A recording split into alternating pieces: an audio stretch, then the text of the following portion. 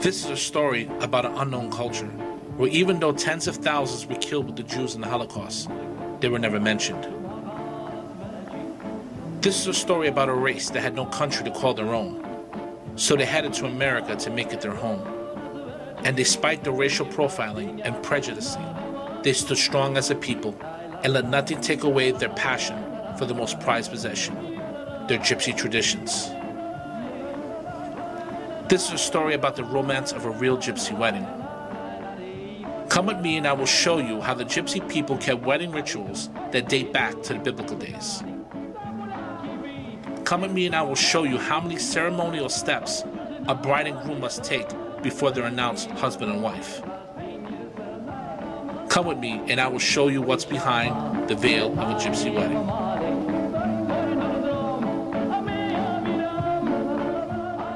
Because Gypsies don't have their own country, there are many different races, which is called vitsas, like Russian Gypsies, Argentine Gypsies, and French Gypsies.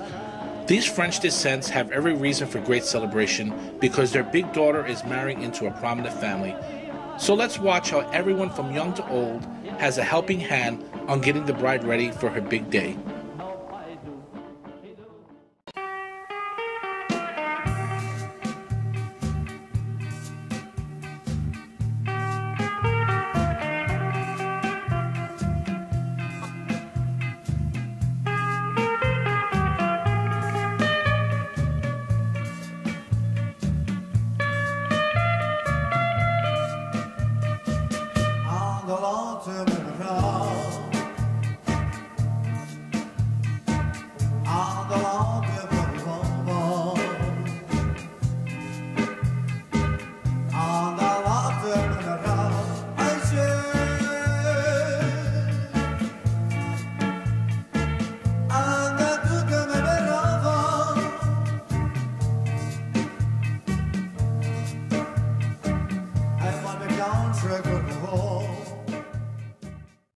Now our ancestors taught us to never walk in a Gypsy wedding without at least one bottle of booze or champagne.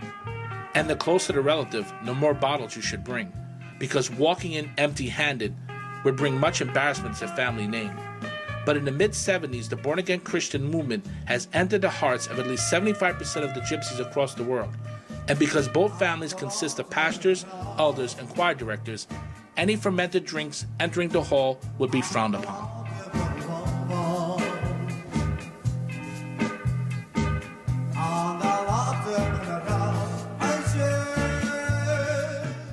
The bride arrives in style, on the arms of both of her grandfathers. She enters the hall like a Hollywood premiere on the red carpet with paparazzi and all.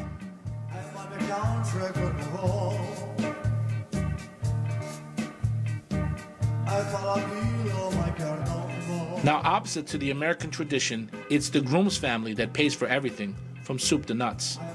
And the groom's family is more than thrilled to welcome their new daughter-in-law in the family. There's one thing I could say about the Gypsies. They're professionals at preparation, decoration, and celebration.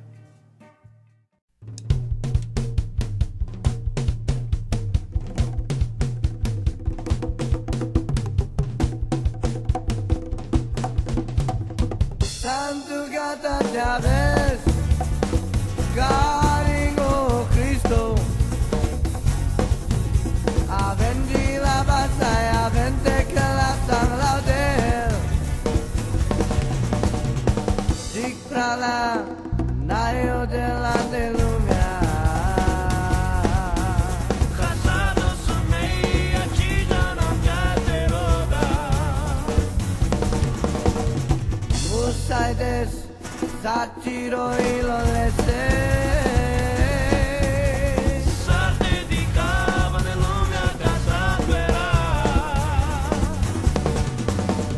di pe vorba sa penello chachimo adi pe lumia sa sa fukai mo sa tu gata tabe caringo Cristo.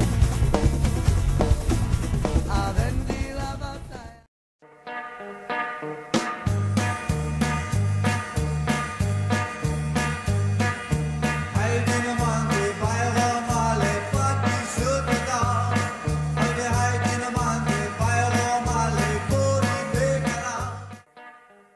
Now it's time for the asking table.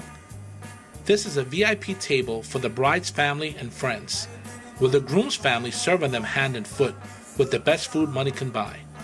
That's because they must ask for his daughter's hand in marriage for their son, so they're kind of buttering him up. But of course they already got their yes through word of mouth and through family. This is just to make it official and public. This next tradition dates back 6,000 years. In Genesis 24 of the Bible, we read the great patriarch Abraham sends his servant to find a wife for his son Isaac. After the Lord leads him to Rebekah, he immediately went to her father and offered silver, gold, and many gifts for Rebekah's hand in marriage for Isaac.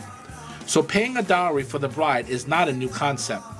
And as tradition has it, the groom's family also has respected men to represent them to speak to the father of the bride.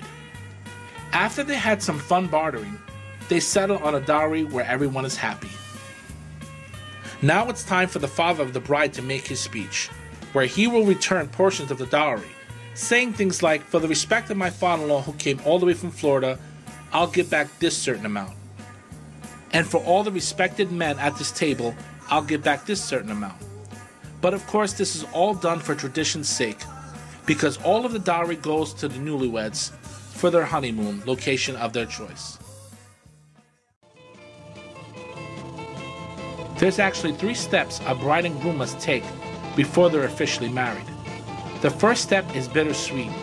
Sweet because the proud in-laws changed their new daughter-in-law in her custom-made wedding gown and show her off to all their family and friends. Since the first day a gypsy boy is born, the parents start planning the wedding, so this is their lifelong dream come true. This is the first time the bride and groom is actually seen together in the wedding reception. And the groom wears a red ribbon sash to represent this is his first marriage also. It's also bitter because the bride must now say goodbye to the only family she's ever known and loved.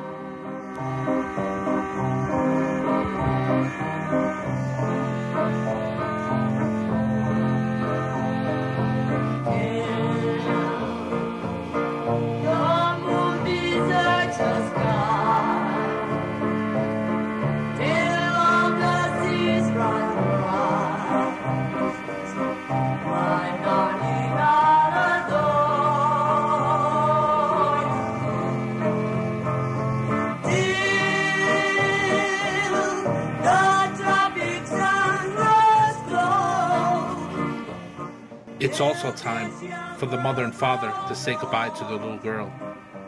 And because her marriage will put an 1,800-mile gap between them, they say so with heavy hearts and tears in their eyes.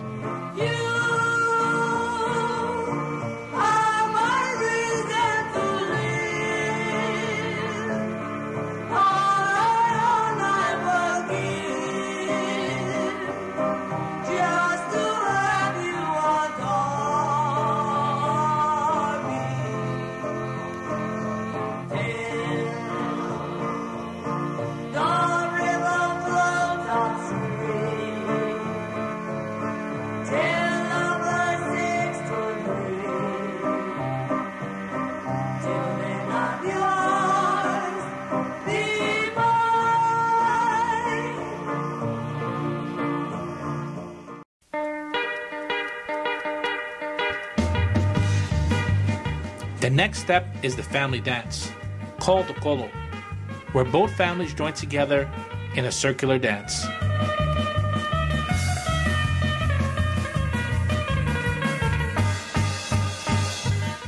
The dance dates back hundreds of years, and the symbolism is very clear. It represents family, unity, celebration, circle of life, joy, and happiness.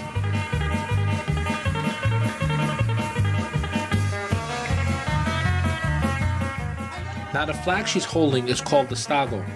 Loosely translated, it's called the bride locator, because anywhere the bride is, so is the stago, and only close family members can hold it. The last step is called the crowning. This is where all the grandparents, uncles, and aunts get on the stage and pray for the couple.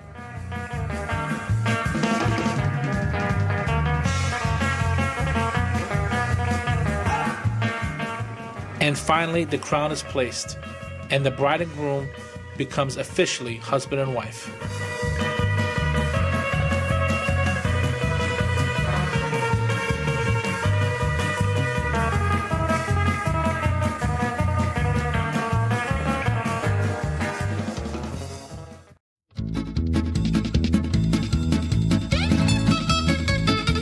Now it's time for the dowry table, which is called the dago. This is where family members and friends get to participate to the newlyweds' future by giving all types of gifts and dowry. And of course, the closer the family member, the better the gifts.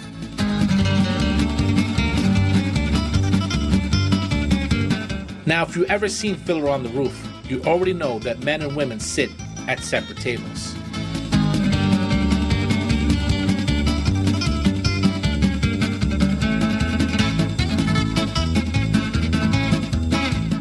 Steak is always served at the dago table, among many other delicacies.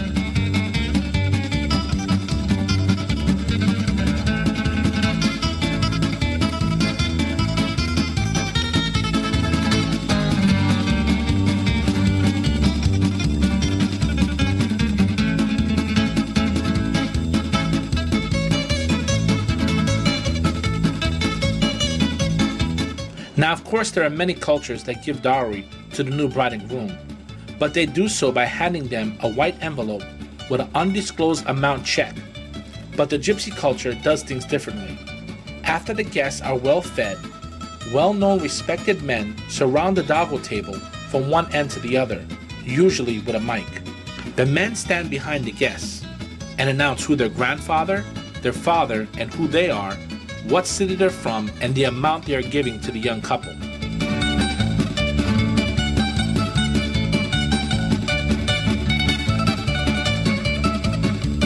Here's the grandfather giving a family heirloom that's been passed down from generation to generation.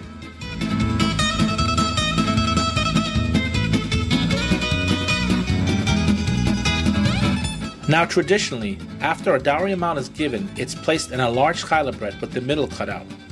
But this family wanted to take it up a notch by using a jewel treasure case to place all the gifts and dowry in. After a guest gives their dago, they traditionally receive a silk or wool scarf, depending on the season. But again, this family wanted to take this tradition and put a new millennium twist by handing out gift boxes with faux champagne, champagne glasses, and men's cufflinks. Now, it's very important that you receive this because it acts like a receipt that you gave your dago. Anyone who does not have their receipt after the dago table only means that you did not give any gifts for the new couple, which would bring much embarrassment to your family name.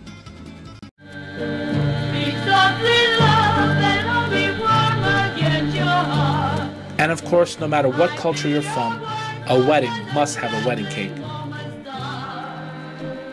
The newlyweds are assisted by aunts and cousins to help them cut the cake and sip on apple cider.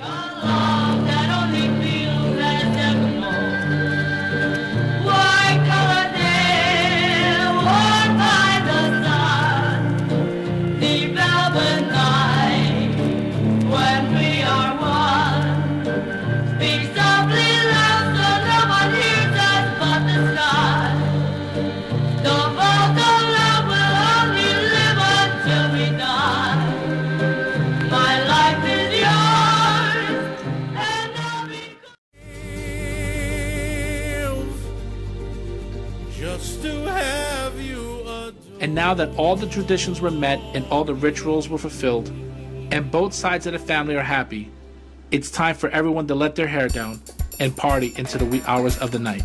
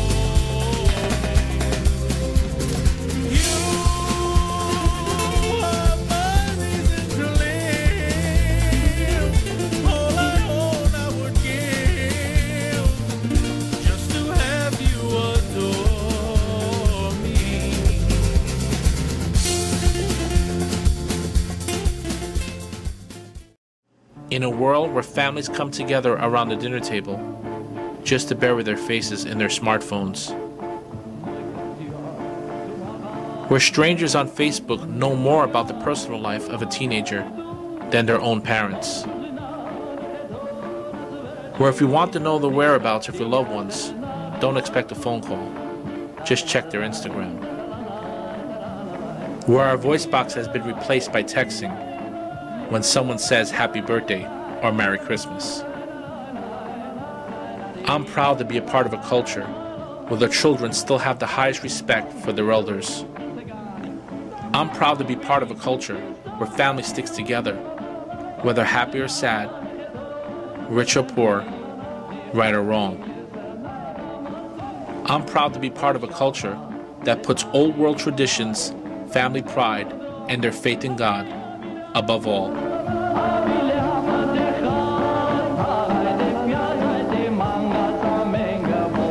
Yes, I'm proud to be a gypsy.